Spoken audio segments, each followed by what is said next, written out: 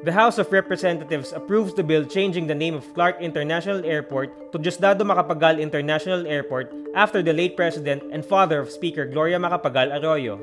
A total of 199 legislators voted yes. No one voted no or abstained. Macapagal is the 9th President of the Philippines, serving from 1961 to 1965. The Clark International Airport Corporation was first renamed to the Diosdado Macapagal International Airport in 2001 when Arroyo was president.